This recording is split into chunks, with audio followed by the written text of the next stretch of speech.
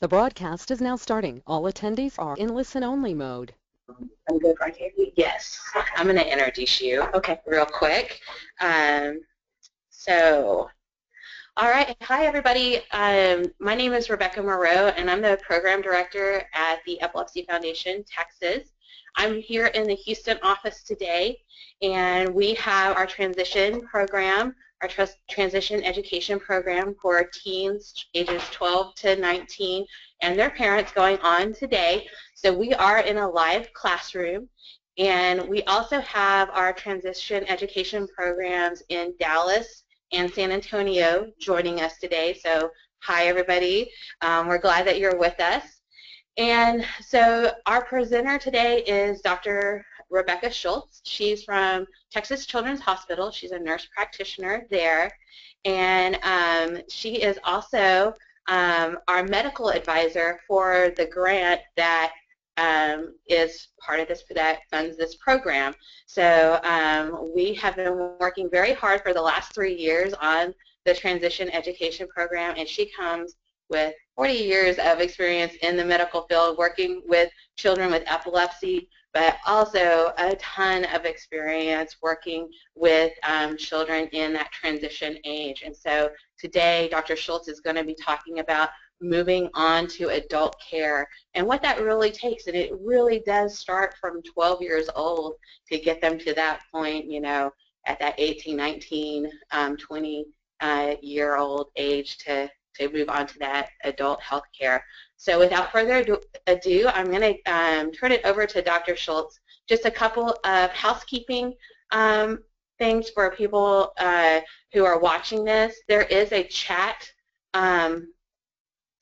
line on here, and I'm going to point to it. You should have this on your screen as well.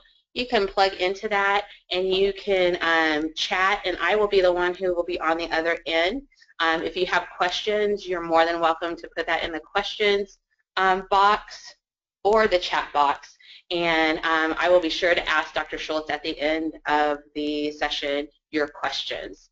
At the end of this program, there will be evaluation that will pop up on your screen, and we would ask that you would fill that out so we can pass that on to our funding source to let them know how we did in this session. So without further ado, here is Dr. Schultz. All right, thank you. It's a pleasure to be here today and talk to you about transition and moving on to health, adult care. So really, what is healthcare transition? We talked some about transitions just in our group here, and so, you know, we make multiple transitions throughout our life. Some people talked here about transitioning in terms of their youth being and going into puberty, so that's one transition. But you know, we've been in multiple transitions as children move from kindergarten to middle school, et cetera, et cetera. So transitions are a normal part of life. But for healthcare transition, it's defined as a deliberate process, and it really is a process. We hope that it's seamless, and it should be oriented specifically to your youth, and so that it's developmentally appropriate and individualized to meet the needs of your adolescent, and should be comprehensive as well. You hear people talk about transfer, and transfer is just one small element of that transition process. In the clinic, I often hear some of my colleagues say, "Oh, gee, you're 18 today. Okay, well, we need to be getting you over to the adult care, so today we'll just have you, meet the next time with Dr. So-and-so." And that really is not transition, and that is not what we would like, ideally, to happen with transition. It is a process that takes time. So the goals of transition are to maximize lifelong functioning as well as potential. And again, it takes time because we need to teach self-advocacy skills. We weren't born, none of us were born being, a self-advocate. Some of us still aren't very good at being an advocate for themselves.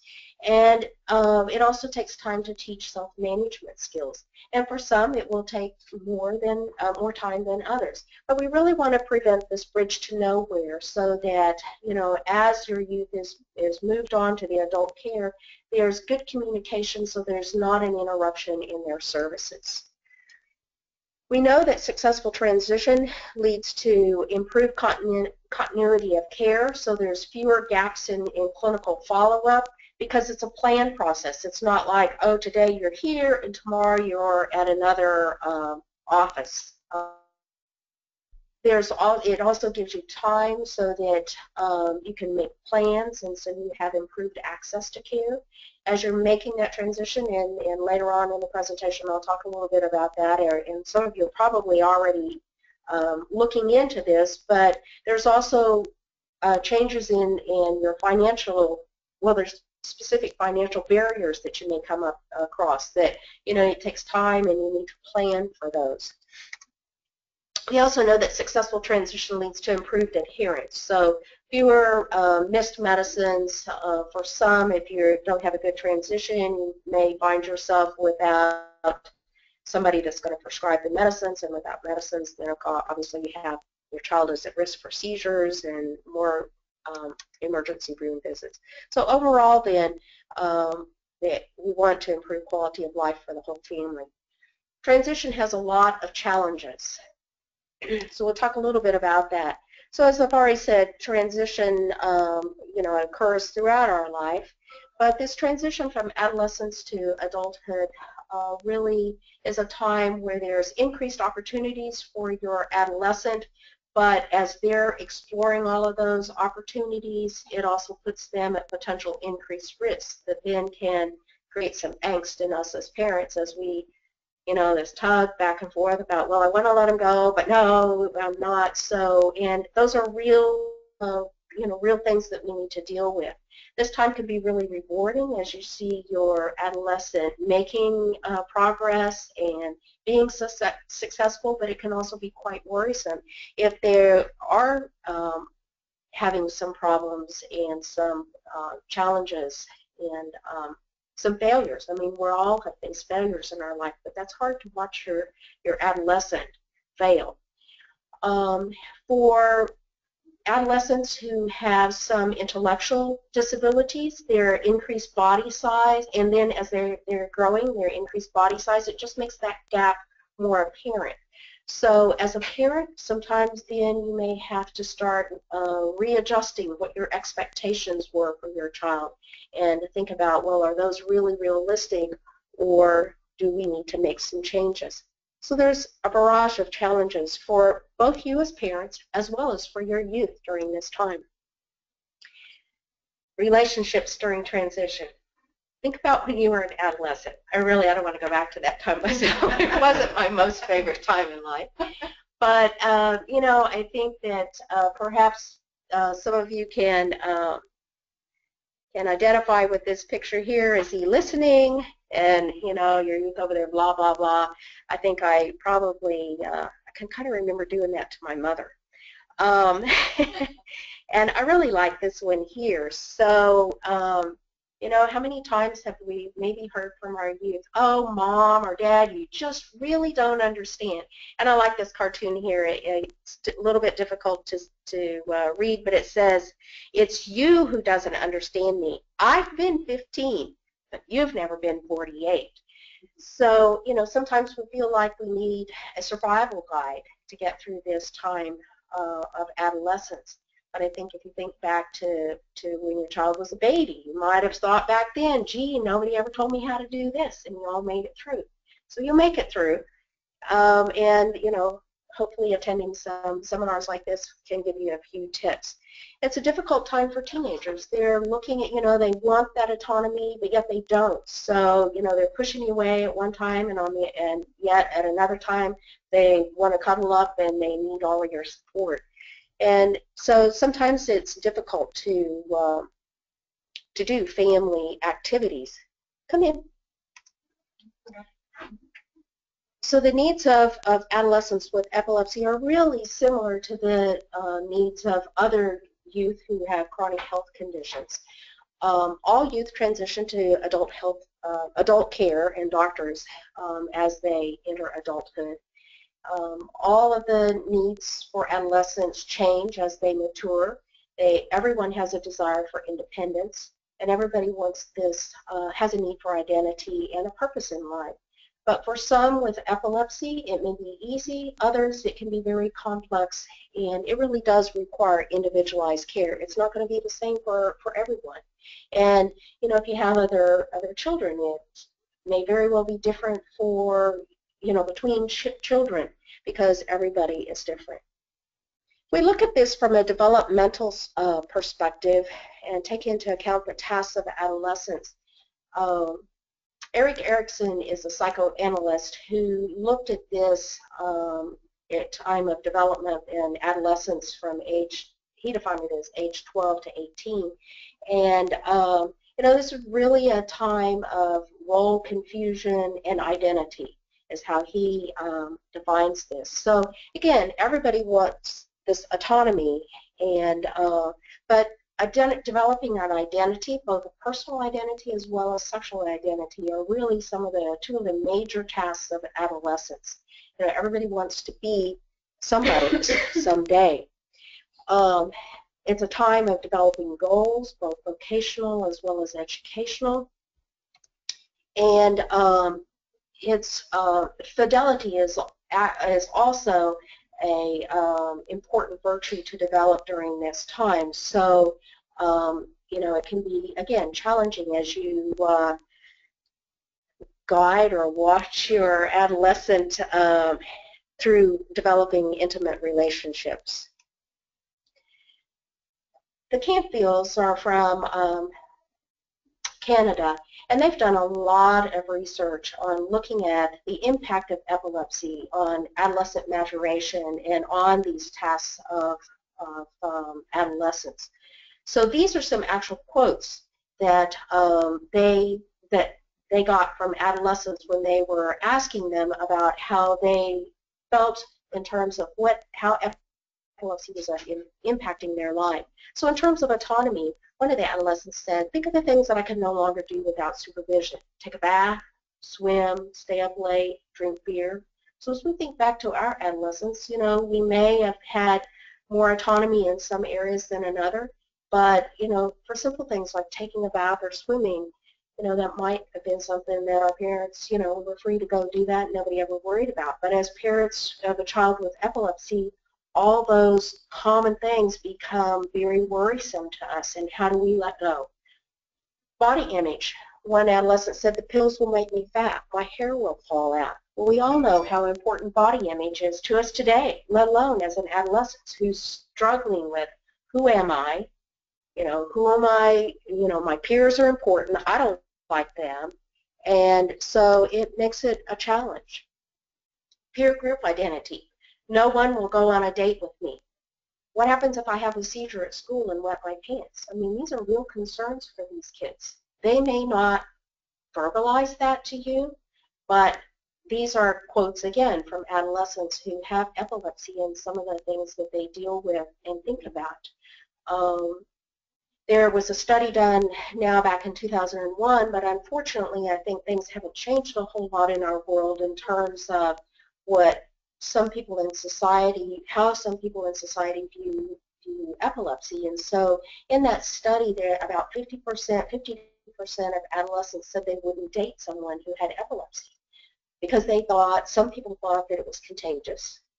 And you know, it was probably really more a lot of fear and lack of knowledge. So, you know, I see that as one of my challenges, to help educate the community about the real issues with epilepsy so that we can help our adolescents with these issues. Identity. I'm not supposed to do most of the things that my friends do. Drinking, drugs, sex. So these are all things that we need to talk about, difficult topics to talk about with an adolescent that doesn't have a chronic health condition, but someone who has epilepsy, and we know that drugs and alcohol can definitely lower seizure threshold, and they're real, you know, and having sex. Many of the medications affect birth control, the effectiveness of birth control pills. So issues that are difficult to talk about, but issues that are absolutely necessary to talk about with your youth. Those adolescents who have cognitive impairments, studies have shown that their cognitive ability does affect their transition, but they have also shown that those adolescents who have been able to develop independent living skills can successfully transition, and this is talking about not just medical healthcare transition, but really transition into to life, to live independently in a home, in their own home or school, etc. But they often need just a little bit of additional support. But again, something to not hold back and for your youth and let them do as much as they can. These studies have also shown, so if you're a parent that's in this situation and have a child who, or an adolescent who has some cognitive impairments, unfortunately, it's sometimes difficult to find an adult provider who feels comfortable taking care of an adolescent who has epilepsy as well as intellectual disabilities. So it may take you a little bit longer to find someone. So again, this is a process, it takes time, and we need to plan for it.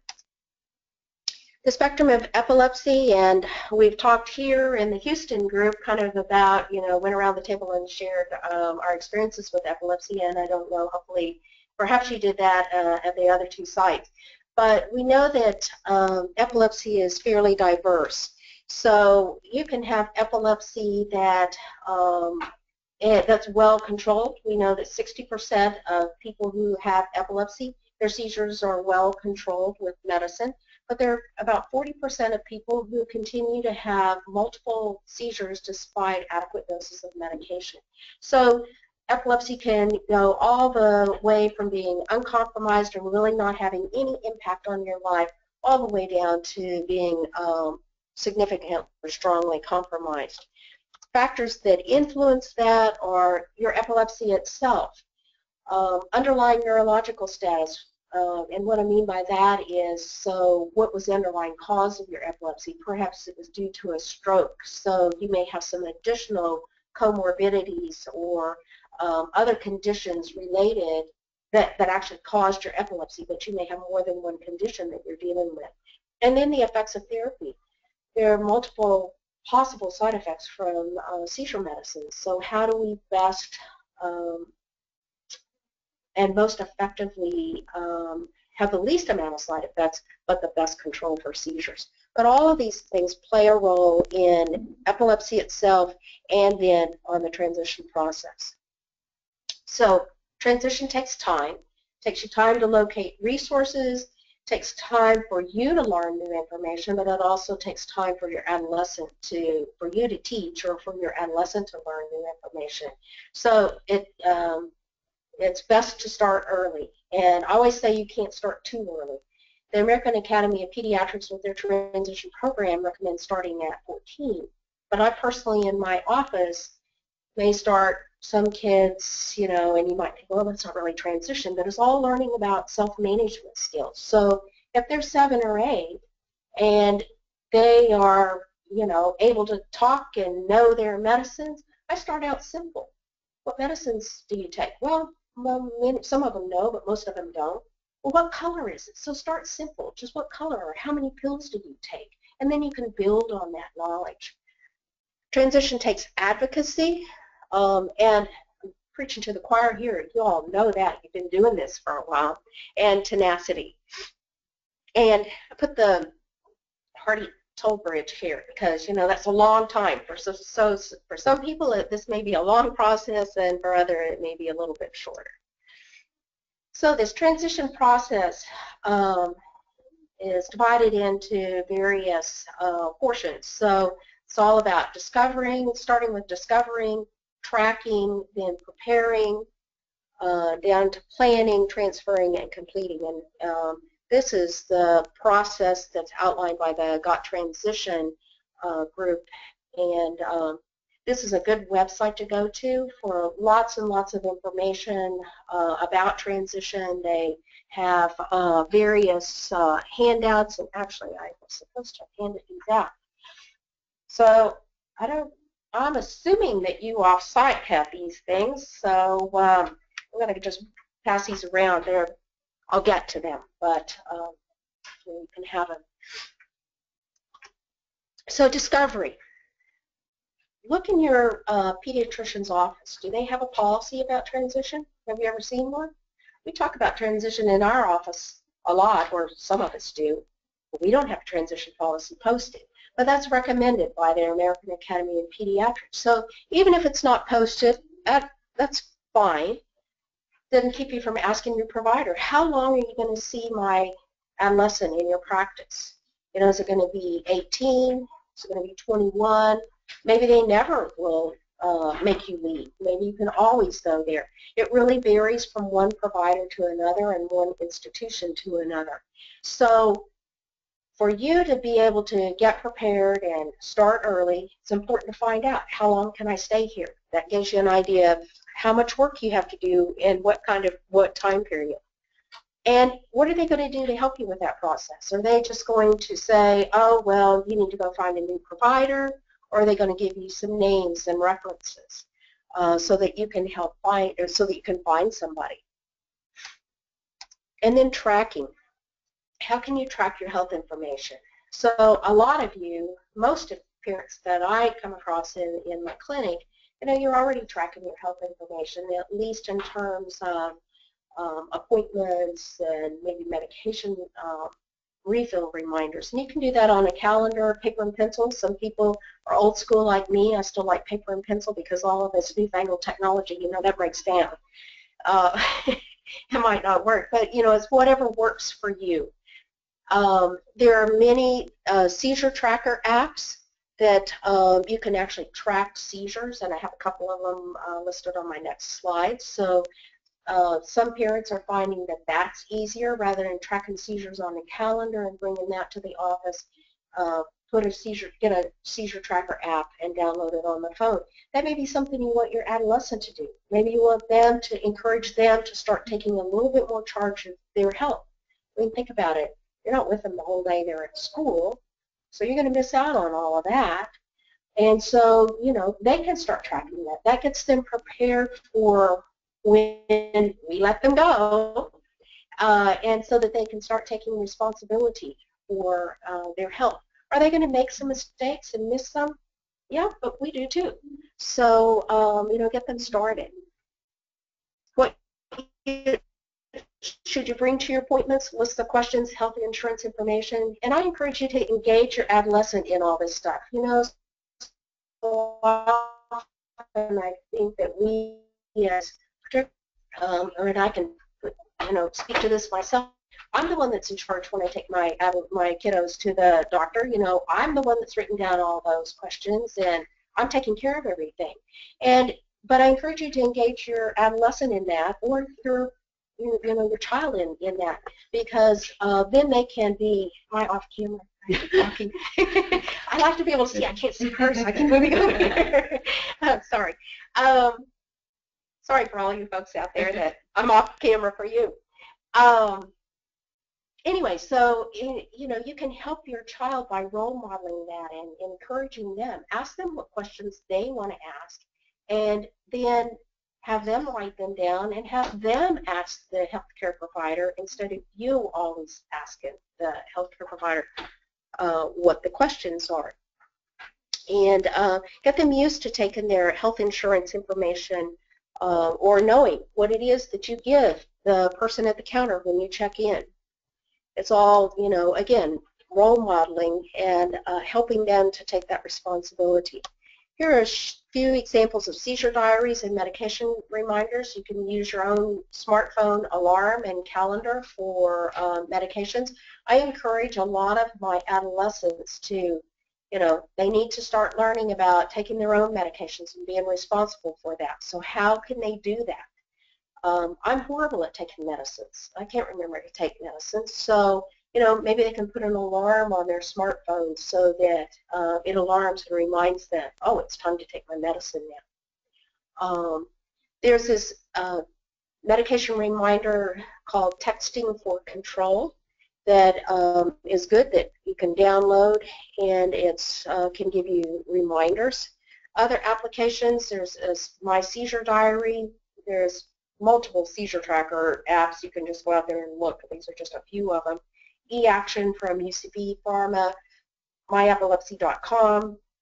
There's medication reminder texts, and there's seizure videos that you can also upload. So here's just an example of My Epilepsy diary that you can download and take a look at that. Again, you need to find one that works for you. What works for me might not work for you. So find one that works for you, or more importantly, what's going to work for your adolescent, because you're trying to help them make this learn these self-management skills and move on. Here's a screenshot of the Texting for Control, so you can see that you can put in your the medications and the dose and reminders that they'll get sent and that sort of thing. There's where you can also record seizures. And some of these apps you can also then they also will actually put this all in a graph, so you have a nice graph if you're into all those details. So I have some usually engineering dads that come in with these nice long graphs, and they can tell you how many and at what time, which, we laugh, or I'm kind of not really making fun of that, but I really like that. You think, oh, well, that's kind of overkill. Well, I always say I can talk about engineers because I'm married to one, okay? And I give him all sorts of grief. So, his precise writing, no, we won't get into all that. So, but anyway, actually you might think, well, that's overkill. But actually, as I'm looking at, I take care of a lot of children on the ketogenic diet, so I'm always looking at when are the seizures, and what was going on at that time, but even with medicines, do you see a particular time of day that you're seeing more seizures? Well, what's going on at that time? Maybe I need to adjust the dose of medicine if possible. So all that detail can be helpful. So, but for some people, detail is not their forte, and they can't do all that. And that's okay. Just the number you have, just tracking a number and having a general idea. We'll see more when they wake up in the morning, or as they're going to sleep, or at night. All that information is helpful to us as providers as we're trying to find the best, get the seizures under the best control. Other ways to track, I have several families that have a binder, and I think that's helpful, particularly for people who have been dealing with epilepsy, say, since your child was 4. You might not have started keeping track of all of that stuff early on, but now as you're thinking about moving on to the adult healthcare providers, you might start thinking about, oh, well, at least collecting the last year or so's worth of EEGs, MRIs, put those in a binder, ask your healthcare provider for copies of them so you can have them. Yeah, you can always get them from the hospital, but sometimes that's not as easily done as said. So, get your own copies, keep your own binder with all of that information. I have several moms that have a binder, and they have their business cards for all of their physicians tucked in there. So, if you have a lot of different physicians, it's hard to remember who they are, what numbers, and all that sort of stuff. So it's a good way, all your therapists, what's the pharmacy? Again, that's role modeling, a possible way to role model to your youth about how they might keep track of their healthcare information as they move off to college or wherever they're going to go when they move out of the house. You can have your emergency care plan in there, so if you're gone and you have they're staying with friends or other family members, they know what your emergency care plan is. When do you give Diastat? Do you give Diastat? What about using the VNS magnet? How does this all work? And when do I really need to go to the emergency room? And so all of that information, if it's in a binder, because unfortunately in today's world, but I guess any time, but in today's world, you never know what's going to happen to you. So if you've got all that information stored, but you haven't shared that or don't have it written down, what happens when you got sick or something happened and you're not able to communicate that information? At least it's written somewhere so you don't hopefully have as many gaps in care. Here are several resources that I pulled together, and there's others out there.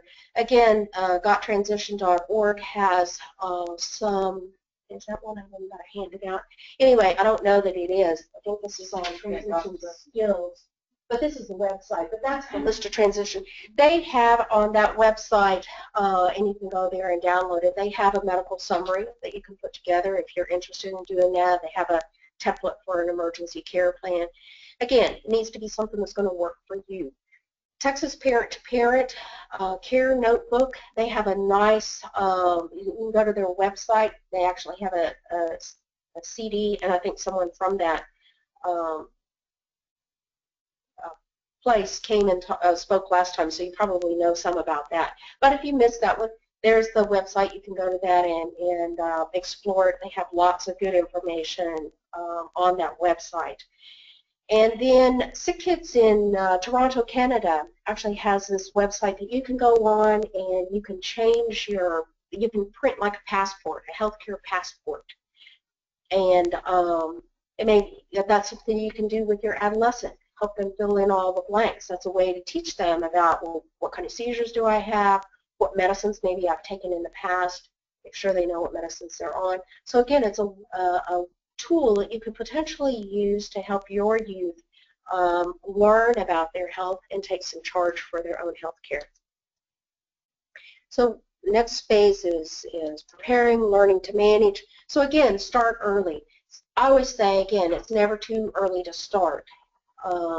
Definitely, I encourage you to get started by 14. That really kind of also fits with the time in school that your schools are typically starting to think about transition from an educational standpoint and looking about what is your youth going to do in the future. So 14 is kind of the magic number that again, the American Academy of Pediatrics has put out, but I think that you can start earlier depending upon the abilities of your child. Like I said earlier, just knowing what color of the medicine it is and how many times they take it a day, and you can build on that.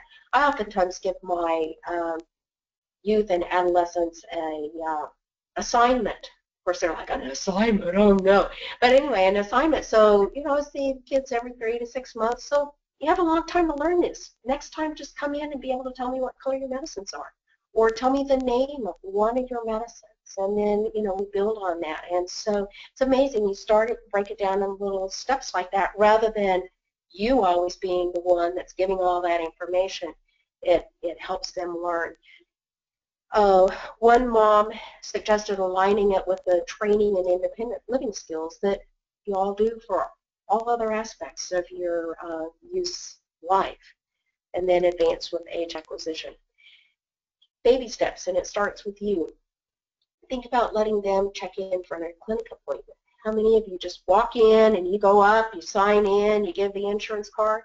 Maybe next time let your youth, well, of course you need to prepare ahead of time, but let them sign in and you go sit down and look at the magazine rather than them going and sitting down and looking at their phone or whatever.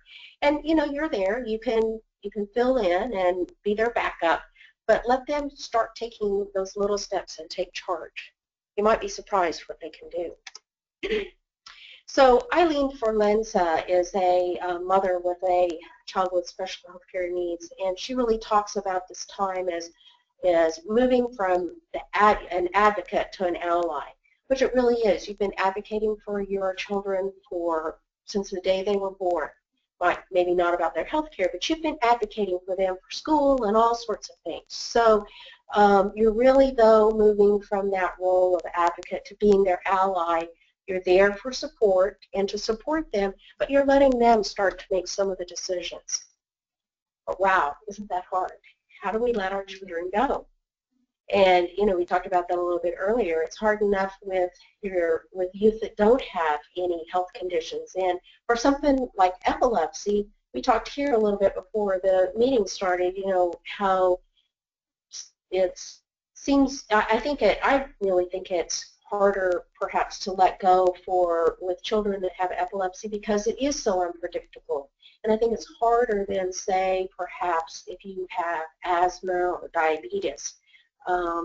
So, again, it's not easy, but here are some tips. Remember, it's about your child. It's not all about you, so you have to start letting go. And let go of the idea that your child will make the same choices as you did for them. I mean, think about when you were an adolescent. Did you always make the same choices as mom and dad wanted? Probably not, but it's okay most of the time. I mean, everybody's going to make mistakes along the way, but that's how we learn. We as professionals need to let go too. So oftentimes, partly because of time and a number of other reasons, we speak to the parent in the room. That's the quick and easy way to do it. Because, you ask the adolescent, they may not answer, they look the other way, it's like, what, but, so it's a little bit harder to pull that out of them, but encourage them to communicate. And like I said earlier is, if the healthcare provider asks you a question, turn to your child and have them, or your youth, and have them answer.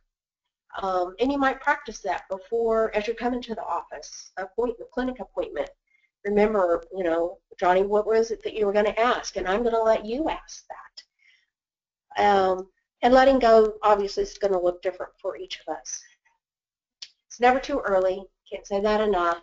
You need to educate your teenager about their conditions, so signs of illness, rather than you always being the one that, oh, I think you're getting sick, or, oh, did you, whatever. Need to educate them to be aware of their illness and what to start doing about it. Sex, drugs, and alcohol, all those hard things to talk about, but very important for your youth with epilepsy. Signs of an emergency and when they really need to start seeking medical attention. And help them develop an emergency plan. And then, do you have ICE programmed on your phone? I think that for some of us, that may be something that might be a little bit of help as you're dealing with, oh, do I let her go to the movies? What happens? If ICE is programmed in their phone, then maybe that'll help you feel a little bit more comfortable with letting go. Perhaps you want to get a medical alert bracelet, necklace, or tag. That can be one way to communicate the emergency plan. Develop a wallet card so it has their diagnosis, their medications, so that if you're not available and they get taken to the ER, somebody can find that and know what their diagnosis is, what their meds they're on, and particularly if your youth is moving off to college, they need all of this stuff because you're not going to be there with them. And ICE. So you can find ICE on locked phones, and there's an app for this, so you can go and look at this and explore this. So it's easy to find. Managing medicines. So we all know that missing a medicine is the number one reason for breakthrough seizures. So it's very important to help your youth learn how to manage their medicines and take responsibility for taking it on time, and also knowing what the side effects are for it, encouraging them to ask their healthcare provider about or talk to them about if they don't feel good on the medicine. Just don't take that for granted and say, I have to feel like this. I mean, there may be things that we can do to adjust doses or the timing of the dose so that your youth can feel better. But if you tell us, we don't know that and can't help. And help them learn how to refill prescriptions. Again, they can start doing that early on, and so that's something that's just part of what they do and have been doing for a number of years when they're ready to move out of the house. They need to know how to schedule an appointment, and these are things that are actually on that transition check. They have these at the other sites too. We'll send it to them. Okay. I don't have it yet. Okay, so all of you off-site, we have a checklist for transition skills, but we'll get those to you after the presentation. So things that they need to know how to do when they get over to the adult world is how to schedule an appointment. They need to know the importance of keeping track of their labs, calling to follow up on what their lab results are, EEG results, etc. What kind of insurance coverage do they have? And what happens if they lose it? What are you going to do? What are the resources out there? And as a parent and moving, as your adolescent is moving over to adulthood, there's lots of insurance changes that occur during this period as well. So those are things that you may want to look at ahead of time so that you can be prepared and not get caught off guard. I've already talked some about this, but promoting independence, so encouraging your adolescent to participate in the clinic visit. Let them ask or tell about their seizures and how they're feeling. Encourage them to ask questions. And last point there, time alone in the clinic visit. So, until they're 18, you're obviously going to need to be there to give consent and sign them in and that sort of thing, or give that consent. But that doesn't mean you have to go back to the office with them. You might go back there initially and then excuse yourself and come back in at the very end so that you can get so you know what the plan was, because you need to leave there with the plan, and your adolescent might or might not tell you that. But, encourage them to maybe have some time alone in the clinic, because we all know our adolescents probably might not ask all the same questions with us in the room as they would when you're not in the room. And again, that helps them develop some advocacy skills and promotes their independence. It's really important to instill hope for future autonomy. That's one of the things that I hear from the youth, is that they feel kind of hopeless and think, well, I'm never going to be able to leave the house. My mom always does this, or my dad always does that. I'm never going to be able to leave. And, that's really kind of sad and depressing. So instill that hope for them for the future. Maybe it's not what you dreamed of or what they really dreamed of, but everybody needs a dream to strive for. Encourage them to participate in camp programs and after-school activities so that they can develop those self-advocacy skills. They have a seizure in front of their friends. It's not the end of the world. If they, help them learn how to share and talk about their seizures with their friends so that their friends know what to do and everybody's safe. And so you had a seizure and we pick up and go on. Discuss plans for their education and vocation. What do they really want to do with their life? Going off to college isn't for everybody. So, and that's okay. Not everybody needs to go to college, but most people want to have a job someday. So what can they do? There's tons of different jobs that they can do. And so help your youth think about and find a vocation or a job that they're able to do, successfully do, and so that they have hope for the future. Here's that skills checklist. Those are just a few of the things that are on that checklist. So these, again, are things that your youth should know by the time that they are ready at 18 or 21 to move over to the adult world. And so you can use that checklist in however way you want. You might use it to ask your adolescent, do they already know all this stuff? So maybe they've already acquired all these skills. But it lets you know where the gaps are and things that you can work on over this time from 14 to 18.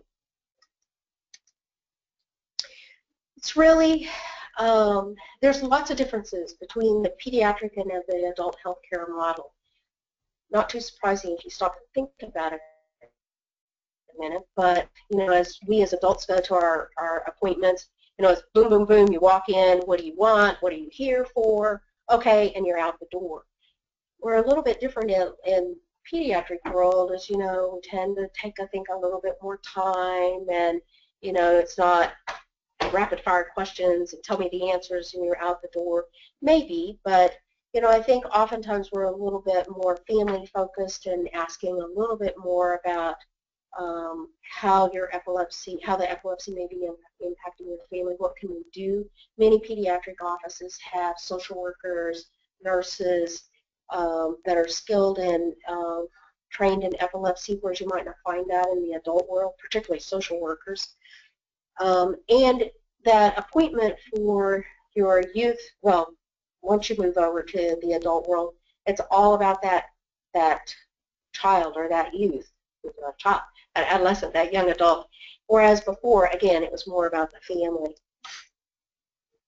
Changes in roles. So at this point now, it's the youth or the adolescent, young adult that's the decision maker, not you. They're over 18. So again, it's that moving from being the advocate to being the ally. You can still be there as the support person, but it's really your youth that are making the decisions, and they need to be able to talk about their needs and their concerns. As we get ready for adult health care, there are legal changes that occur. As probably everyone knows, the age of majority in the state of Texas is 18. In most states it is. There are a few states that it's 19 or 21. But in Texas it's 18. So at that point in time, irrespective of what their intellectual abilities are, your child is considered an adult and has the right and responsibility to make legal decisions, including their health care decisions.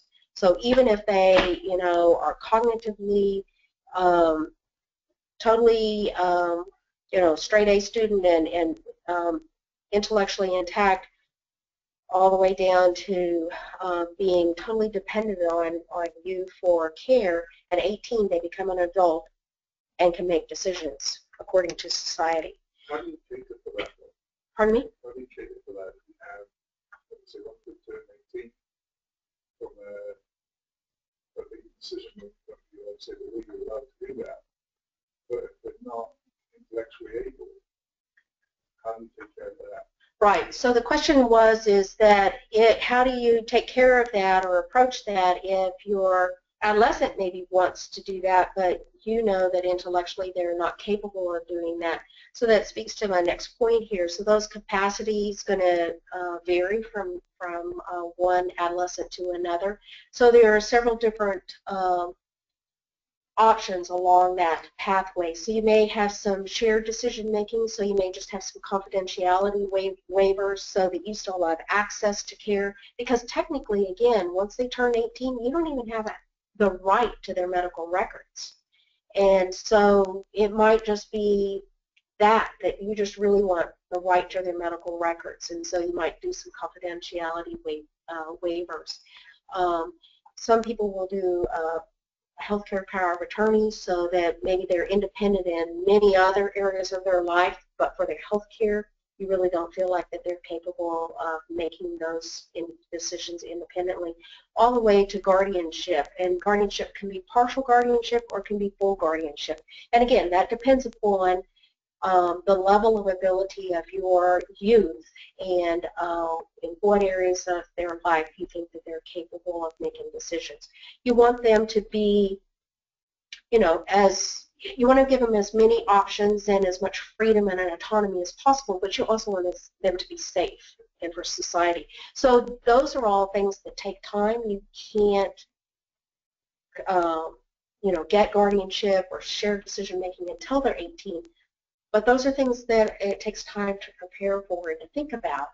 And, you may want to talk to your physician, you may want to talk to the school. When I'm looking at guardianship forms, because I take care of many youth who have significant intellectual disabilities, so sometimes I'll get the testing from the school, or maybe they've had neuropsych testing as sometime during their epilepsy workup, so that you really know what their strengths and weaknesses are. Because again, you want to give them as much autonomy as possible, but you want to keep them safe. So there's lots of work to do with that, and lots of consideration to take into account for that. Guardianship, and I can't speak to the shared decision making and that cost for them. I think those are less, but I don't really know what those cost. Guardianship, what I've learned from parents, whether you're doing partial or full guardianship, depending upon, and you can do this on your own, but many people get an attorney to help with that, and it can cost, depending upon your attorney, anywhere from $2,000 to $5,000. So again, most of us don't have that kind of money in our hip pocket to pull out. So it takes some time to save and think and plan ahead for that time. There are some resources available, because that, again, that's expensive. So you could ask your social worker at the hospital or Epilepsy Foundation, here also has some resources that you can get some free advice for guardianship through an attorney. So there are some resources out there that you can get some assistance from a financial standpoint for that. Here are some other resources on guardianship and decision-making alternatives. Put those up there so that, again, it takes a lot of thought and time to figure out what's best for you and your family. So wanted you to have access to that. And I think Rebecca said beforehand that these slides will be made available to you so that you can peruse those websites if they're of interest to you. So finding a new provider, as I said, you should be asking early on when your current healthcare provider is going to move you on the other side of the world to the adult healthcare. Perhaps they'll give you a referral. That's what I usually do, but that's not what everybody does. Friends and family are sometimes good resources. Also now, even if I give you a referral, that person might not be on your health insurance. And so that's another good place to start. And that's what our social worker often asks is, well, look at the providers that are covered by your insurance and then come talk to me and we'll help you find somebody. As you're thinking about finding that adult healthcare provider, think about what your needs and your expectations are. Do you want somebody that's close to the house? Or if your adolescent is moving off to college, maybe it makes more sense that they have an adult healthcare provider that's closer to college because that's where they're going to be. And what their transportation needs are. If their seizures are well controlled, maybe transportation isn't an issue. But if they aren't, then they're not driving. So you need to think about how are they going to get to that healthcare provider. So again, time to figure out all those issues. What hospital is that provider affiliated with for their emergency care? And that's one thing as I talk to families about transition, and I'm sure it varies, I know it varies from institution to institution, but again, I take care of many youth that see multiple different subspecialists. So you might think within one institution we would have one set policy, but we haven't gotten there yet. So I often ask, well, when is GI going to transition you? When is orthopedics going to transition you? Because, sometimes I have some wiggle room that I don't have to send you on your way at 18. I may be able to hold off until you're 21. You may want to do that. You may want to have that as a piecemeal so that not everything with your adolescent's healthcare is getting moved over at one time. You might want to have a little bit more piecemeal. So again, I try to work with families to say, what is best for you?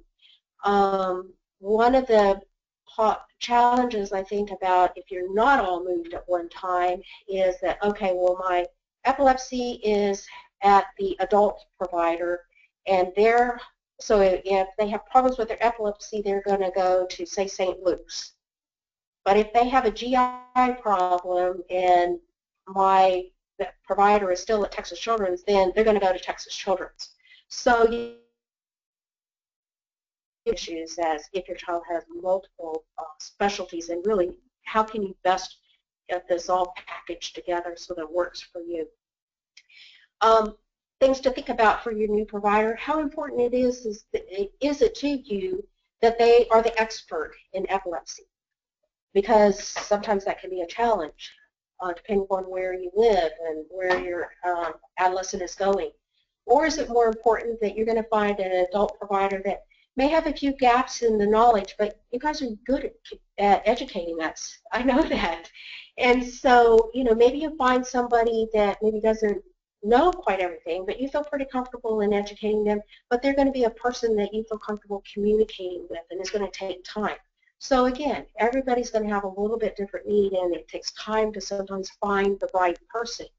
And if you get transitioned to an adult provider, you may find out initially thinking that, oh, this is going to be great. You may find out, oh, this is not a good fit. So you may need to find, just as you maybe have shopped around for pediatric providers, you may find yourself shopping around for an adult provider.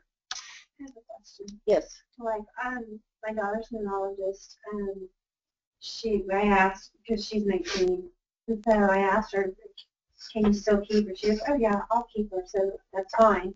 So I don't know anything about insurance. Do you know if there's a difference between pediatric and adult? I mean, they can take her on as long as the doctor says it's okay? You'd have to look at that, that clinic's policy or hospital's policy, and if your insurance changes, because sometimes different hospitals will accept different insurance policies, or Medicaid versus Medicare. That's where you really start getting into, oh, I don't accept that health, I don't accept Medicare, or I don't accept Medicaid, and that's what your adolescent has. So that's where I see some of the bigger issues. The provider may be willing to take care of him or her, but if the insurance changes to some, one that the institution doesn't accept, then you're going to have potential problems. Which I just talked about. Insurance coverage will change. It may or may not. Some will be able to stay under their parents' plan until they're 26. Medicaid, will it change? Oftentimes it does, but not always. There's different Medicaid plans, and some are have less access, I guess I'll just say that, less access to care or less variability in where you can go. CHIP coverage ends after the 18th birthday, so if you CHIP now, that's something that you will probably want to consider about, what's going to fill that gap when it's gone. Other places for assistance is the Social Security Administration, and then healthcare.gov. Go into college. So you're not brave enough to let your youth go off to college outside of your city, and they're going to stay in the dorm perhaps, or in an apartment with somebody. So it's really important to think about that ahead of time and check out the Student Health Center on the college campus. Every college campus has a Student Health Center. You need to get to know them, and so that if your adolescent or your young adult has a seizure or other health while they're on the Student Health Center knows who they are and knows about them. That's where you can take, that's where your binder of all this information that you've been gathering comes in important. You can take it, you can share some of that with them, and so that you can develop a plan for them while they're away at college. And hopefully that's going to be a little bit less nerve-wracking. You'll be a little bit less worried while they're gone. Develop an emergency plan. Share that with their roommate or with their resident advisor. Even if they've been seizure-free for, 3 years. We all know that. Seizures are unpredictable, and you could have one. So I think it's important, again, to talk about it, share that with the roommate so that the roommates aren't freaked out or scared when that happens. Medical alert bracelet, or, again, ICE, other things, ways to, so that other people can know what's the emergency care plan for your youth. They graduate, then what? Maybe they're going off to college. Maybe college isn't on their roadmap. So what are they going to do? Is there a vocation that they want to engage in? The ARC has lots of information. Family Voices is a good resource. Texas Parent to Parent, I've already talked about.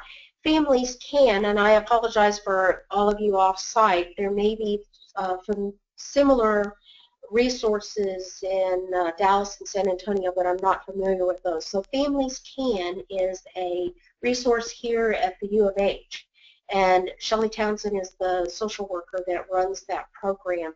And they have lots of different resources, seminars, and that sort of thing that you may find helpful as you're, going through this transition process. Another part of that is there's a transition work group that meets the third Thursday of the month at the Shriners Hospital in the Medical Center. It's free parking, everything's free. They have different speakers talking about SSI, all sorts of information. It's parents of, adolescents with multiple different types of disabilities. It's not just epilepsy. So it'll be a group of quite a diverse group with diverse needs. But I attended that for a while and periodically attend that. I thought it was a good work group that was helpful and shared information. The way that you can find out about that transition work group and maybe get on their mailing list or their email list is to contact Shelley Townsend. She's, again, in charge of that, and she sends out flyers every month to say what the topic is. So, you know, not every topic might be of interest to you, but if you're interested in that, that's another resource here in the Houston area. I talk too much. I'm almost done, I think. So as you make that change, you need to ask your current provider to send a copy of the medical records, and it's also helpful if they'll send like a summary letter, because for those of you who've been dealing with epilepsy for 14, 15, 18 years, your medical record like this. There's no way anybody's going to read all of that.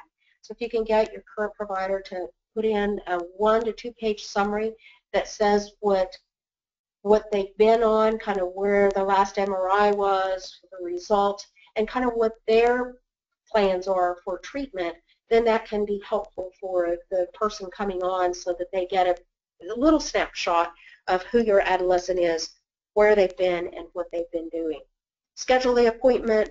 Make sure, I recommend that you call that new provider's office before their first visit to make sure they've received those records, because I've had several families show up and then they say, oh, well, we didn't get your records, we're not going to see you today.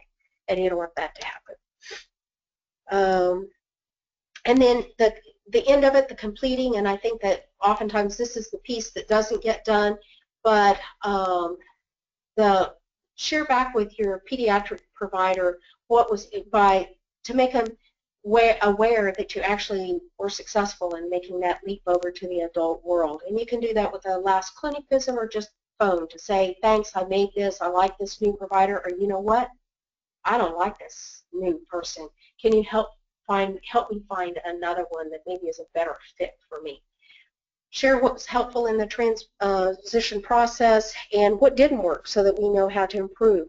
There's a lot of work being done in this area. There's no real good model that we've found yet to know what's the best way to go about doing this. So in summary, transition is a process. We need to start early because it takes time to learn self-advocacy and self-management skills. Really think about this as a journey of advocacy. Actually, I learned that from parents.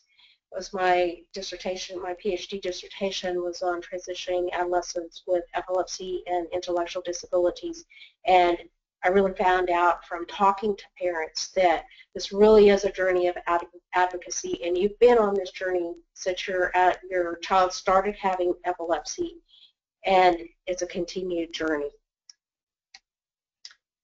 with the goal to maximize lifelong potential.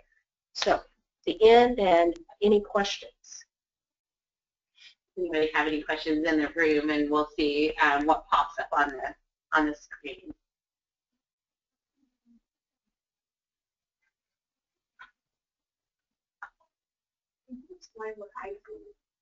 In case of emergency. We use it on, I have an iPhone, get an iPhone, one of those macros, that swipe to get emergency and get medical ID, medications in that. The ICE number. So that's the important. Who the ICE contact is, sign up contact. Okay, so you can put healthcare information in there, like your epilepsy medicines that your youth is on. Even if you have a lot, Yeah. passcode, there's a button for an emergency. Yeah. And it's just swipe there. Uh-huh. That's the emergency service. It goes to that, so you can call 911, well, the phone has medical ID. Mm-hmm. That's that one. Just like medication you're on, you providers are on, but also ICE contact. Right.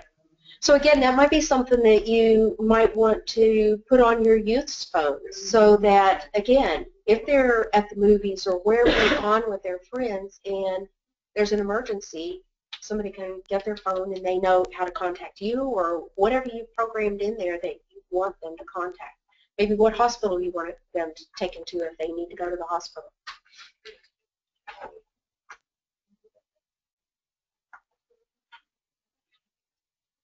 questions on one right now. Do you guys have any other questions in the room? I don't have a question. I just wanted to make a statement. You mentioned that you sometimes do referrals. You refer them on to adult neurologists. Do you ever specifically have a discussion about epileptologists versus Epileptologist versus a general adult neurologist. Yeah, so the question was, as I transition adolescents and make those referrals, do I look specifically for an epileptologist, so a person that specializes in epilepsy, or just an adult neurologist? Since I work in the epilepsy, kind of considered in that one of the epilepsy specialists, I usually will refer the kiddos over to another epileptologist. However, if I have an adolescent that has well-controlled seizures and they've been well-controlled, they don't have VNS, they're not on a ketogenic diet, then, you know, again, depending upon where they're going, if they're going off to college or where we're trying to find that, you know, an adult neurologist may be adequate. And, you know, there's lots of variation among those adult neurologists. Some of them are going to be a lot more knowledgeable about epilepsy than others. So, I guess there's a discussion between you and the parent. Right. Actually, the adolescent as well. Well, right. what we feel that it's not letting go, right? Right. What do you consider the vet? Exactly. And being that you're from the Houston area, are you familiar with Dr. Todd Maybell that's located at UTV in Galveston? Yes. Okay, good. That's what I just want to go verify that. We work in partnership with him with our Galveston group. We have a support group in Galveston. Maybe you need to come up here so they can hear you better, the other people. I'm good. Okay. I just want to make sure that you are aware. He's done wonderful things for our group members who have epilepsy on the adult side. Right. And so for those of you that maybe didn't hear that, so, you know, just asking what my awareness of other adult epileptologists, and that's good to know. I don't know, obviously don't know everyone, but that's, again, part of this networking, and who do you know and who's been good for you, and the Epilepsy Foundation. So, I'm sorry, I don't know you, but it seems like you're part of the Epilepsy Foundation. We like being. Okay. That's where the Epilepsy Foundation can be a great resource to reach out, because the Epilepsy Foundation, so many fingers out across Texas, and even, you know, Epilepsy Foundation is in other states as well. So if your adolescent is moving out of state, that Epilepsy Foundation in that state or that area might be a good resource for you. What epilepsies respond the best to the ketogenic diet? So ketogenic diet is, you may know, but for those who don't, high fat, very low carbohydrate, and adequate proteins. So any type of, we use that to treat any type of epilepsy. It's very difficult, though, for youth and adolescents who eat everything by, eat all their food by mouth, to be on that diet, because it is like a strict ketogenic diet is 90% fat and about 10%, and then 10% carbohydrate plus protein. So it's very, very, you know, none of these donuts, that orange juice, nothing here would be, you know. So there are other types of high-fat diet therapy other than the strict ketogenic diet. So there's low glycemic index treatment, and there's modified Atkins diet. So those are both high in fat, but not as high fat as a ketogenic diet. And so I'll tend to use those more in adolescents or children that are eating everything by mouth, because they're more palatable and give you a little bit more leeway in what you can eat. And still, yeah, maybe they're not quite as effective, although some of the studies that have been done, and all the studies have small sample sizes, but if you pool the data, you get a little bit better sample size. And, you know, they're 50% reduction in seizures, so, you know, can be as good as any of our medicines. But it's a lot more difficult because it's very strict and regimented. You can't go to, for any of them, you can't go to McDonald's, you can't just go out and hang out and get a Coke or French fries and stuff. So it really becomes the challenge for the adolescent. We've been trying to get our daughter to get into that. Yeah. I tried to get them modified. I wasn't part of That's my the first story. sugar craving. It's like Well, you want to eat a banana the other morning, it started World War III. well, exactly, because a banana is really high in carbohydrates. So if you're on the ketogenic diet, you might have a sliver, the half-inch sliver of banana, and that's your carbohydrate for your meal. And so to me, that's mean, but but I'm carbs. That's what I live on. So. So do you not really recommend it for adults? You know, so there, you can do it, and there are adults that have done it. My challenge here in Houston, and many areas have the same challenge, but I can't really speak to San Antonio and Dallas, so since I know that we have those groups online. Here in Houston, there's really not a neurologist or adult epileptologist that has an adult ketogenic diet program. So that actually is one of my challenges as I'm transitioning these adolescents and youth, is that I'm keeping them longer and longer, 21 or whatever, because I don't have anybody that I can hand them off to. So these are mainly kids, though, that are not eating everything by mouth or have some intellectual disabilities. Right. We did it one time last year. She was in ketosis. We were doing the urine testing. She had a seizure during that, so that's been kind of abandoned at that point. So is being in ketosis not the signal that it's going to work? Yeah, so ketosis, we know that the ketogenic diet or high-fat diet therapies, ketones and spilling ketones in your urine is one of the mechanisms by which it works, but it's probably other things as along with ketones. And so, again, kids that I have on low glycemic or modified Atkins, they usually don't spill as many ketones in the urine as on a strict ketogenic diet. Sometimes it's enough, though, that it'll get seizures under control. Other times it's not. So the analogy I kind of use is with medications. I mean, so for some medications, seizures are controlled on a low dose. Others, it takes you a high dose to get them on control. So I kind of think about that the same way. So I know, hi everybody, it's Rebecca. I'm gonna go ahead and end the webinar here, because I know in San Antonio and Dallas you guys have some things to do there in your class as well. Just a reminder that our next transition education program will be March the 5th, and we do have a webinar coming up this Thursday, and it's managing your school team, and Lisa Blackman, who is the head nurse for Houston ISD, will be giving that webinar. So I definitely encourage you guys to join that webinar. It won't be like a live class like this. It'll be just a regular webinar with Lisa and the PowerPoint. And so please join that webinar and get some information.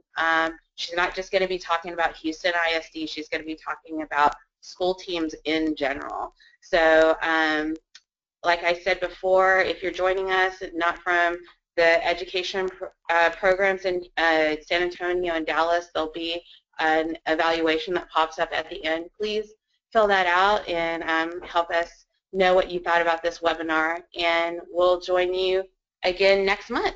Thanks so much. Hold